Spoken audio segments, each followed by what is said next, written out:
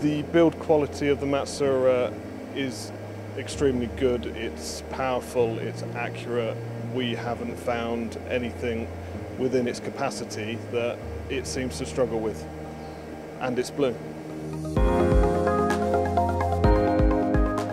We bought the Matsuura back in September last year. We pushed delivery out till March this year. We bought it because we wanted reliable, unmanned 5-axis running. The MX-330 has a surprisingly large capacity, both in the pallet changer and the machine, 330 diameter by 300 tall and 80 kilos on the table, which is by far bigger than most of their competition.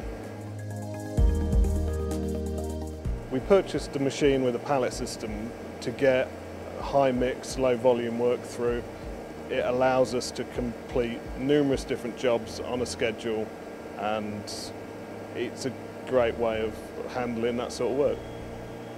The Matsuuras are kitted up for unmanned running. They've seemed to think of everything from huge coolant tanks, sensors for level, filtration, air filtration, tool probing, part probing, sister tooling, you name it, Matsuura included as standard.